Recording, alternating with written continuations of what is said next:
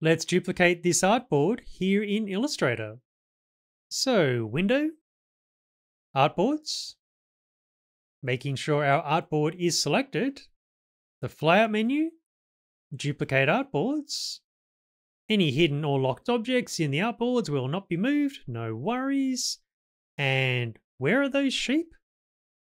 Let's check our Layers panel. And sure enough, we actually had a locked layer.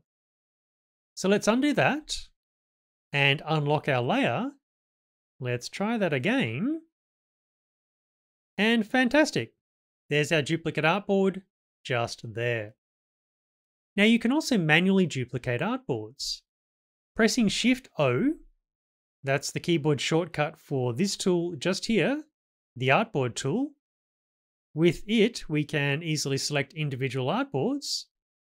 Holding down the Shift key, we can select multiple artboards simultaneously.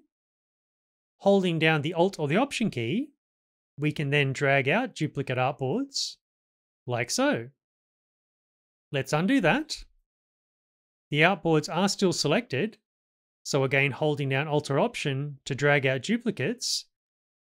But this time, if I include the Shift key, I can make sure those duplicates are nicely aligned squarely to the original artboards, like so. Quick bonus tip here for you. If you've made a big mess of your artboards in terms of their arrangements, at the bottom of the Artboards panel, this button just here, Rearrange all artboards, may come in very handy. I actually have an entire video on using this button if you think it might help you out. I hope that helps. Catch you later.